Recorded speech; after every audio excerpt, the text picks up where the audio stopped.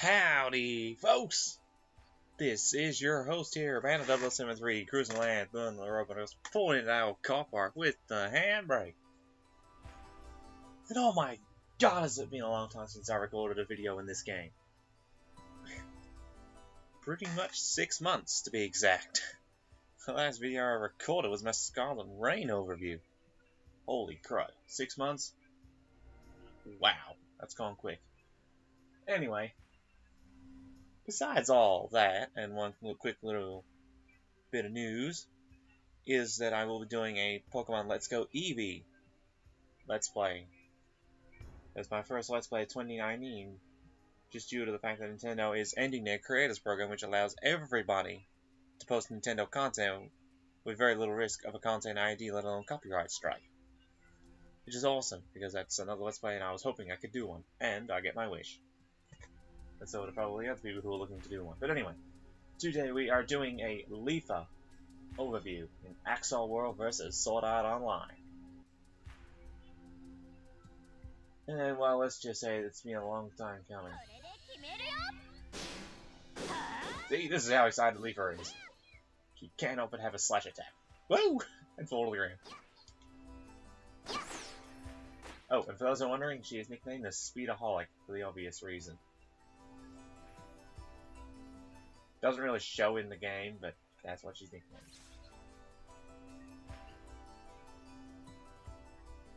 And yes, I'm running a rank 10 sword. Anyway, to her skills. So pretty much as a Sylph, which is a race based around wind, her primary element clearly is going to be wind. And as an overview for her stats, we've got, obviously, I'm doing this level 1200, so every character will be that. If you can remember that from like 6 months ago, kudos to you. But if not, level 1200 is the level I'm doing it at if you're a new person who's new to viewing this series. So which means I've gotten a maximum HP and MP that may or may not be buffed by what I have equipped at the time. But I'll go through that with my build anyway, so that doesn't really matter. But basically, the stats that I got are I was level 1200, 11,650 HP, 7,000, wow, that's a very specific number of MP actually, 7,207. Physical attack with 2260, plus 46 darkness attack. I had nothing on the other 3 stats there, and 36 elemental resistance on wind. But anyway. Wind resistance doesn't really mean elemental resistance doesn't really mean a lot. It's more elemental attack is what you want. Especially against bosses in the Infinite Transition dungeon later on. So anyway, passives we've got, obviously, one-handed sword, katana, and rapier. Which allow you to use skills of those weapons and increase wind damage and wind resistance. Stamina efficiency up. Now for those who are new, as you can see there, and it helps being actually able to see the descriptions as I scroll down too. So, and I will state now, I probably should have said this before, but if I'm going too quick, by all means pause the video. The stamina efficiency, as you can see, reduces stamina cost to all actions, so that could be jump, running, things like that. Increase MP, increase maximum MP. Now, of course, without these sort of increase MP and HP, you're probably looking for MP for Leafa, I don't know, 6,000 probably. The stats never really given without the passive increases because you get those as you level up. So, and then HP, I don't know, 9,000 probably, because still not the best race for HP. Increase element resistance, speeds up recovery from status ailments such as paralysis, which basically you class as stun. That's 2 different things. But any stats or anything else, sleep, stun, paralysis, things like that. Increased magic resistance reduces the damage taken from enemy magic attacks, which is your elements basically. That's what I mean. The elemental resistance itself doesn't really matter because if you get passive, you get a passive ability to reduce the damage anyways. All your elemental resistance does is give you a slight boost towards resisting magic anyhow. Or if you happen to have a physical variance, you can can have an element resistance there as well, but magic doesn't account for physical. It's a different stat, as you can see on the right hand side of the screen. Reduced magic cast time. Reduces spell casting time. Now, few of these abilities will have a plus beside it, which means it further increases that ability. So increased magic attack is pretty self-explanatory. Reduced cooldown reduces the cooldown of any special skill. So that can be magic attacks or sword skills. Switch boost increases damage multiplier when switching. Now that is useful depending on how you want to run your character. I don't personally do a lot of switching, but it is useful when you do. Skill Connect boost increases the damage multiplier when performing a Skill Connect. That is very, very handy because you'll be connecting skills a lot of the time to deal the most damage possible. Increased wind damage plus further increases the power of wind attacks. So basically that is an enhanced version of this one. I mean, it's the same as all the pluses. They're an enhanced version of the other one. So reduced magic cast time plus further reduces your spell casting time, and I've actually got an item on that'll reduce that even further. Because still are more of a magic based race, it's actually quite handy to have. Increased wind resistance plus further reduces damage from wind attacks. Increased MP plus further increases your maximum MP. Increased magic attack plus further increases the power of your magical attacks. Increased magic resistance plus further reduces damage taken from enemy magic attacks. Stagger knockdown, or stagger/knockdown resistance up. Basically reduces the chance of being staggered or knocked back, or well, knocked down from enemy attacks. Basically that generally happens when they use either heavy attack or get a really good attack out on you. Generally happens from a boss more than anything. Can be handy, but against some bosses it doesn't make a difference. It's a very handy passive to have, but again, some bosses just seem to ignore it, from what I've seen, from my personal experience anyways. Switch Extend increases the length of time that enemies are staggered for when hit by a switch attack, which is very handy if you've got to switch out a damaged character. Or, you can do the switch and then switch back to another character by L1, and then use that extended knockback, or instead of stagger time to heal, or something. Or you can do that and then tell your party to heal. Whatever you want to do. Or use an item. Something like that. Boss Killer, which is a little bit of a misnomer, but it makes sense when you look at the description. Increases damage dealt to bosses. Now, all bosses have Norse-themed names from Norse mythology, like Gungnir, Vidofnir, who else can I think off the top of my head? Thok, Loki, just to name a few examples. There are many, many others. Fafnir for another one. Odin, things like that. Old Norse-based names. Increase one-handed sword damage. Increase one-handed sword and katana and rapier have the same thing. And of course, these are just the master titles. So if I get now that little bar you see up top, that 100%, I get the one-handed sword master, katana master, and rapier master. Now, basically all it does, if I had Kirito, I would show you, because I've actually done it with Kirito and Dual Wield, but basically just further increases damage for sword skills based on those weapons. That's pretty much all it does.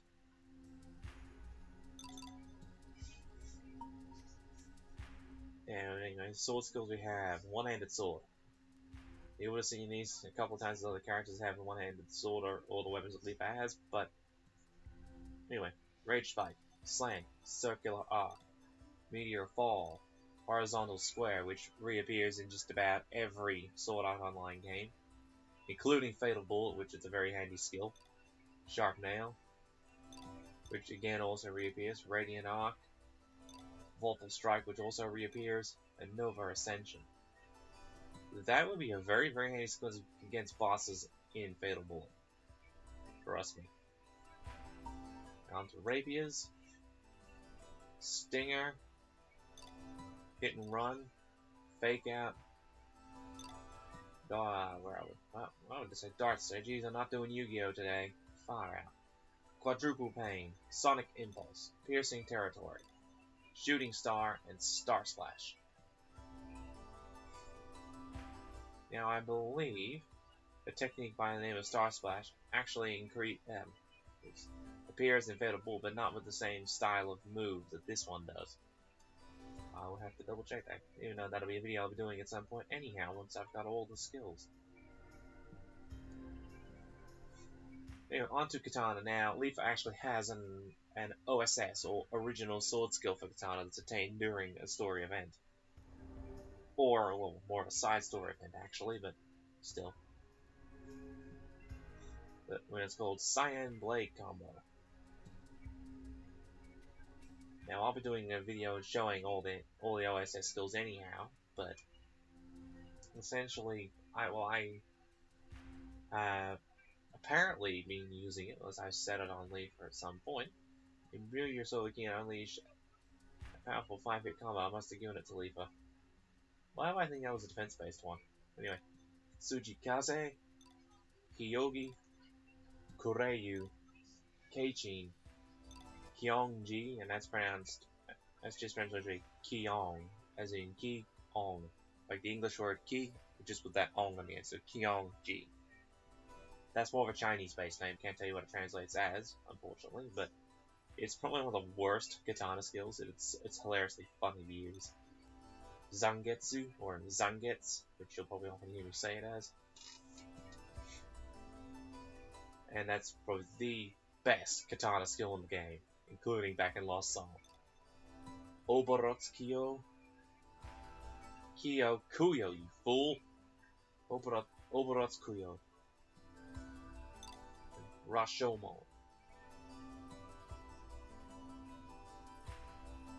Now, of course, some of these are better off at a slight range, like Rashomon, but again, it depends on really what sort of tactics you want to use.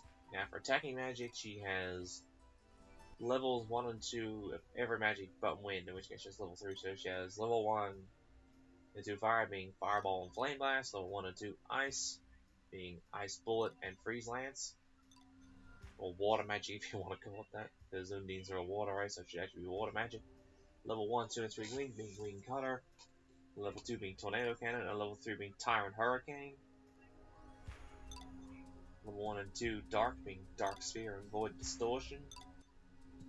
She has level 1, 2, and 3 Holy Magic. Whoops. Or Light Magic, if you will.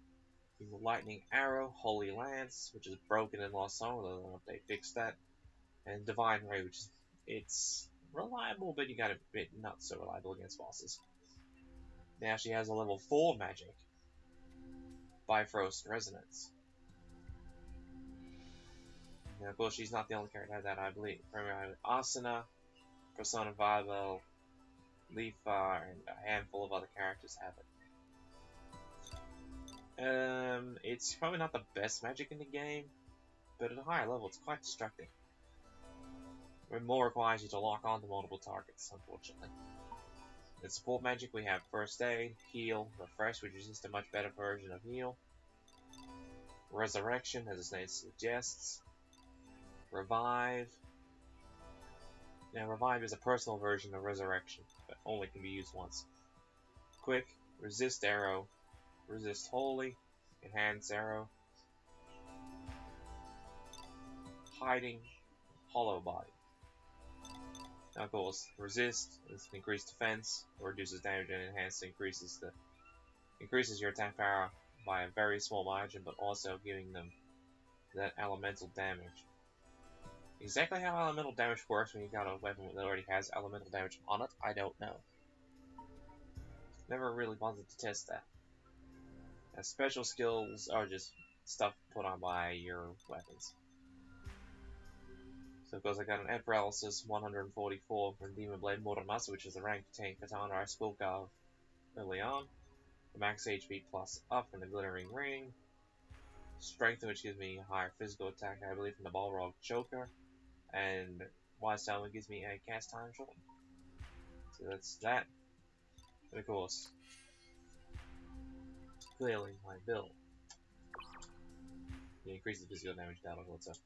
Now I've gone for a slightly more bulky physical variant myself, but it's still quite balanced with magic due to the spells that I've got equipped. I've also gone for katana variant because I prefer the katana for it. Now, of course, also, as you would know at the start of the video, I've got Leafa's regular outfit on, and that's primarily due to the fact that if I were to run to her in the outfit that I normally have her in, it would probably be a little bit too risque. Because her normal outfit is a bikini. Now, I know I showed all the outfits in a character showcase series of videos quite early on, like, what would it be now? It's nigh on 12 months ago, probably. But, again, for these videos, I've heard them in all outfits, so you see them in what you would call, quote-unquote, their true colors. So, this is, let's say, I'm doing a bulky physical attack variant that has pretty decent magic attack as well, due to the spells that I have equipped. Which, speaking of spells, I need to go into my shortcuts. But for skills, I've got obviously all the katana skills, including OSS, but for magic, I've got Tyrant Hurricane, First Aid, for Quick Heal, myself, Holy Lance, or first I was thinking if she's running as an AI or I'm taking her, take control of her, and I've also got Heal and Refresh to give a quick heal to allies as well, or basically a full heal. Resurrection, now I will tell you a little trick with Resurrection right now, and I will go over it in skill videos anyways, which I am yet to do, because I haven't got all skills of every character. As you know, it's been 6 months and I've barely touched the game in that time. But that doesn't matter, but anyway. With Resurrection, what you want to do is not let your AI companions use the skill if you can. Use it yourself. Because for some reason, if you use it, then you revive a character with it, you revive them with full HP compared to your AI companions who revive it with half HP. And then it's full HP regardless of the level too, if I remember correctly. But anyway, it also says Quick, Wind Cutter, Lightning Arrow, Bifrost Resonance, Revive, Divine Ray, and just a little bit for his VR equipped. Breeze Lance, Tornado Cannon, and Fireball for a little more coverage, and quicker casting spells.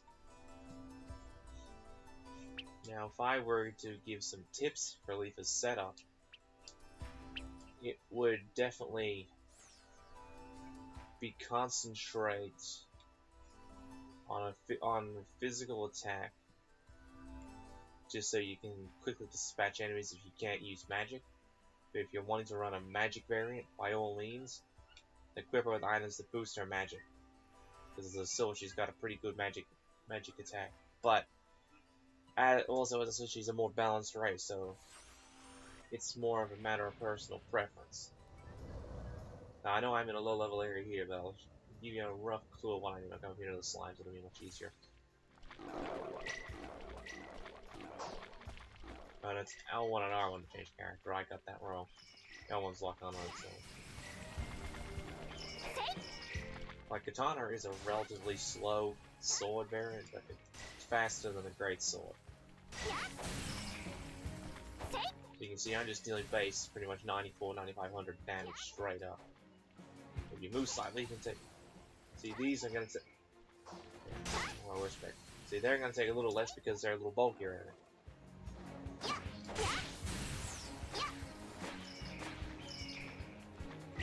Now, if I take one of these, so if I were to go higher enemies, I'd be using sword skills, which if I use one right now. There you go, I even got a free level for it. 34,000. Like, oh, missed. Hang on. See if I can give you an example why Zangetsu is so OP. Maybe not gonna happen here, but let's try it again. Nope, not gonna happen. Generally, you can hit half a dozen enemies with it and just literally dispatch them quickly. I could give you an example over here where I got a lot of slimes I can use it on. And she's also not the fastest flyer either, even though she's called the Speedaholic. Because remember, this is not based necessarily on the anime, so... Okay. I'm in a viable area. That was not a good use of the skill. But you can see it took out a handful of enemies.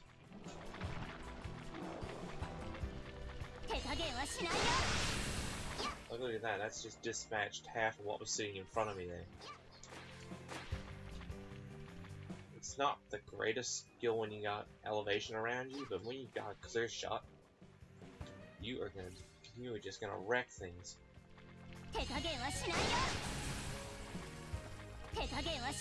Most katana skills have a reasonably wide area of effect, which is why I prefer to use it.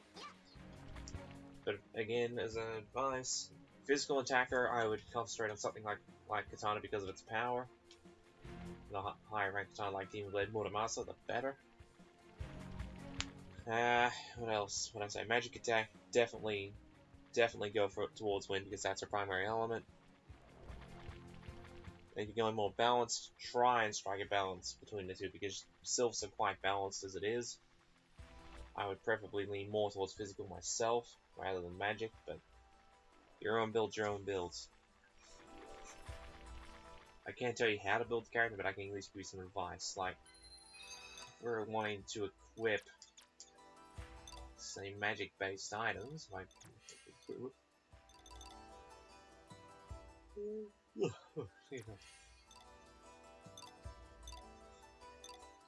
could reduce cooldowns if you're going for physical style.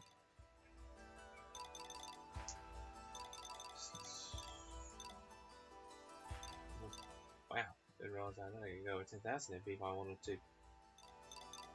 Wowzers. There must be a necklace. Yeah, necklaces is magic based. So yeah, and somewhat physical, I suppose, but see, it depends. If you're gonna have magic based, you want to have these sort of things like Guard Loop, Aqua Loop, those sort of things to increase your elemental damage. But again, how you want to build the character is completely up to you. But magic based, I would concentrate on her main element being wind and a little bit of coverage as well with others. Physical, definitely katana would be my pick, but again, that's your own thing.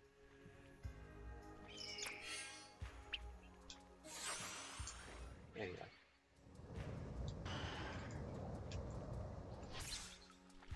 How did I just turn around like that?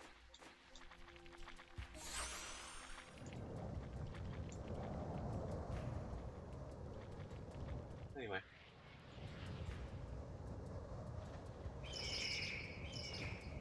So, yeah.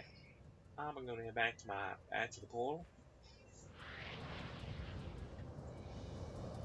And clearly, as you can see, she's not the fastest character.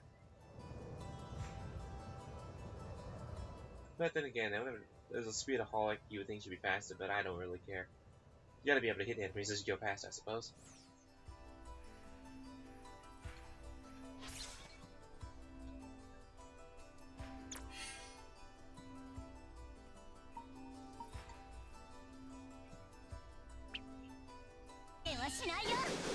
There you go, there's Kyung-ji.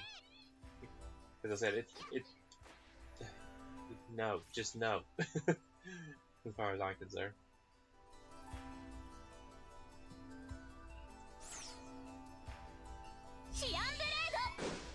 Maybe we get another skin here, which whatever the hell that was. I think that might have been, no, that wasn't our Scion Blade Clump. It was! Whoops! I intentionally showed that skill off. I got never bad access to emotes. It's so long. Oh, hang on. There we go.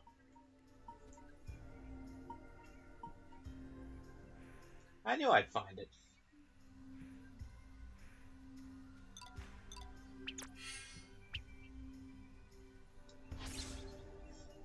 So anyway, that's my little overview / tips and things for Leafa. So if you liked this video, please be sure to hit that like button, and if you really loved it, don't forget to hit the subscribe button.